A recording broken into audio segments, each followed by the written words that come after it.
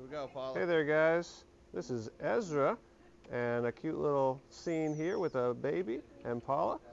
So Ezra is now 19 months old, and we're going to show a little bit of calm obedience next to a wheelchair. So we've got a lot of stuff going on here. Like I said, we've got a baby, we've got a dog, and we've got a trainer, and we've got a wheelchair pusher. You know, we've got it all here. So we'll see if Ezra can maintain just a nice, steady, calm walk next to that wheelchair and also be able to listen to his commands.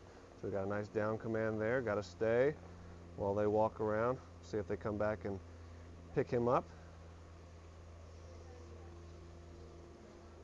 Very nice stay there. So he's very respectful. He knows he's got to be calm, he can't be wild, and this dog's got a lot of drive.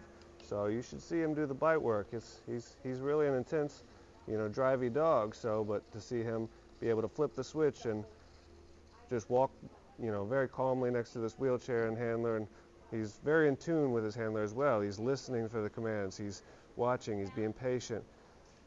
Beautiful. Down on that grate there too, and that's a weird surface. Not a lot of dogs are normally laying on, a grate like from a trailer like that. So, but Ezra doesn't care. Nothing bothers him. We're gonna pick him back up. See what else he can do here. As you can see, he's very happy. He's excited to be here, but he's still being calm. He knows what's expected of him in this situation.